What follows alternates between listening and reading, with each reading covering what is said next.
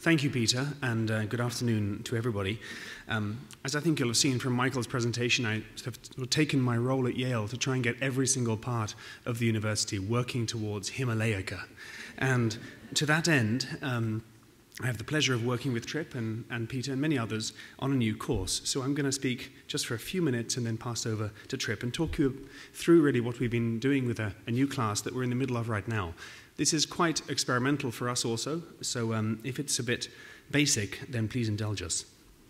The idea for a course using Yale's collections of Himalayan materials came out of an exhibit that I co-curated here at Yale in the Sterling Library earlier this year with two colleagues, Sarah Calhoun, who is also in the library, responsible for South Asian collections, and a faculty member, Andrew Quintman, in religious studies. Yale has extraordinarily rich and deep and rather understudied collections of Himalayan materials. We thought it would be fun to pull a few of these together in an exhibit and see what conversation came out of it. What came out of it was that we realized we could actually do something much more ambitious with the collection and teach a class. So I've been battling in my 2.5 years at Yale with a problem. These wonderful final papers come into my inbox in a class, and I grade them, and they often do very well because the students are fantastic. But what happens with them afterwards? Some, I believe, should have an afterlife. There's something in these papers that is interesting and usable, but they don't have any traction. They end with the class. And of course, students at Yale are accomplished in writing final papers. I mean, they got in because they're wonderful synthesizers of other people's information, right? Wonderful analytical skills, but how can you move beyond it? And my idea, in discussion with Trip and many other colleagues, was to actually develop a hands-on and truly collaborative class. We could perhaps explore the links between Yale's collections that are drawn from or about the Himalayan region, and as a result, actually do something that would have an afterlife beyond the class. Produce crowdsourced, richer catalogue descriptions for these collections. I should be clear, we're talking about art in the galleries, materials, beautiful illuminated Tibetan manuscripts in the Beinecke, missionary collections in the Divinity School, and also collections in the Sterling Library of the first ambassador, US ambassador to Nepal.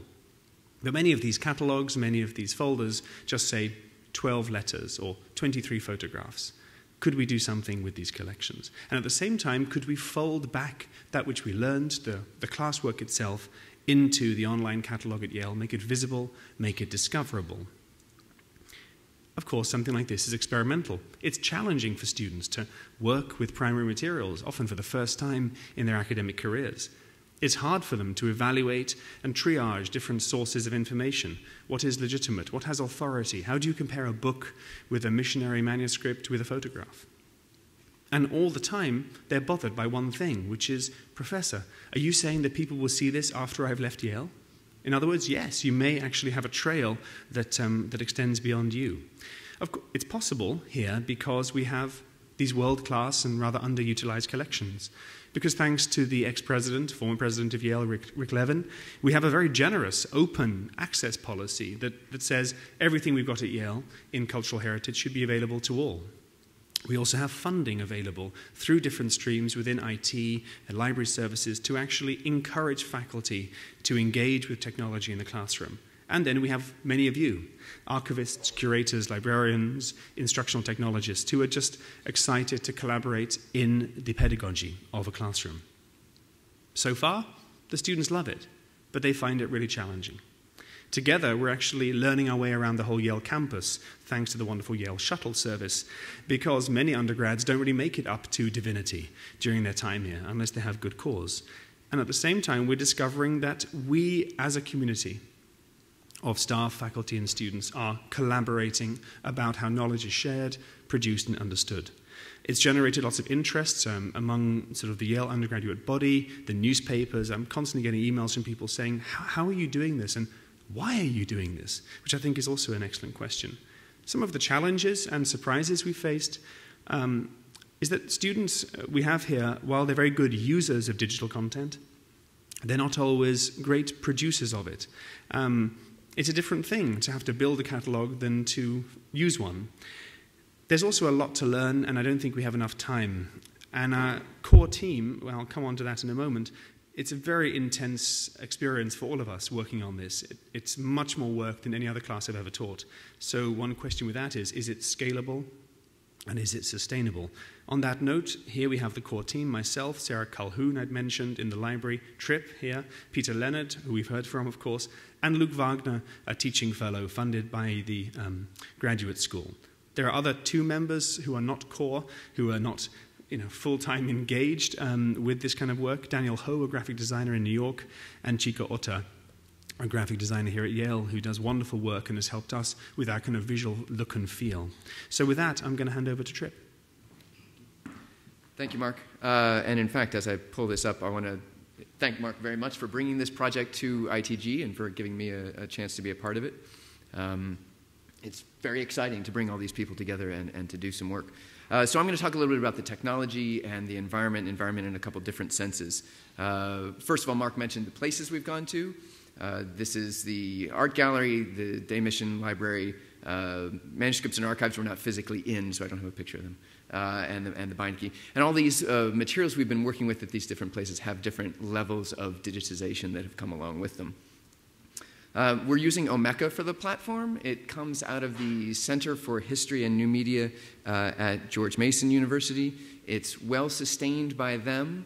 It has been called sometimes WordPress for libraries and museums. And that's roughly true, but one of the things that I've found so far is that, and this is my 3rd time using it in a roughly year-long casual pilot in various classes, is that there's not as big a community around it as there is with WordPress. So some things are limited. They've migrated to a new version recently, and so there are some limitations. It also has a certain sort of worldview about what open means. It has made decisions that things are very flat in Omeka. And so there are other tools out there that have different permissioning systems that I'd be interested in looking into in the future. And so I'm going to take you through very quickly the sort of one drill into the platform we're using, just to get into one student's work and talk about that just a little bit. So this is our home page. We have this very nice poster that Chika Ota designed. Mark was mentioning her. And these are a list of collections. So it has this model of items, collections, exhibits. These are some collections that the students have put together. One of the students whose work has been really nice is Courtney Randolph, who's done some work with Gwen Coventry letters at the Div School. So she enters this collection. She enters a lot of metadata and makes choices about what goes into this. This is a box that has had some study done to it, but as far as I know, she's not merely replicating the work that's been done. She's doing her own unique work, which is very nice.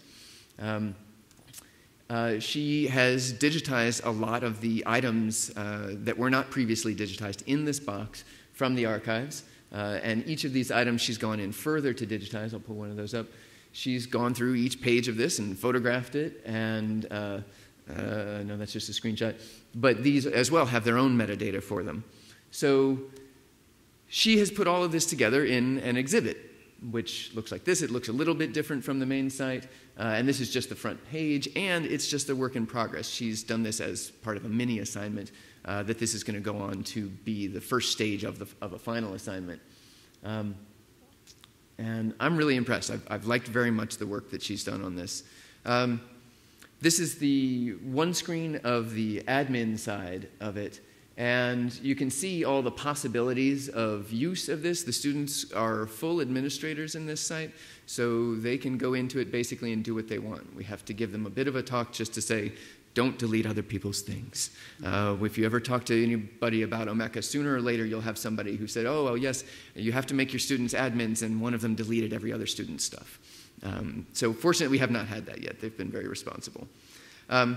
So lots of people here work with metadata, so to some extent you know what I might be getting to next. But so the students have to make their decisions of this. Some of it they can recapitulate from other existing sources, but some of it they have to come up with on their own.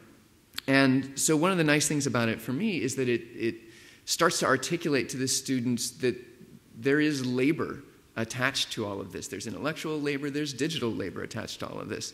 I've tried to foreground a critical technology literacy with them. I admit it's been a bit shallow so far, but again, as Mark said, it's a bit experimental. We're working this out.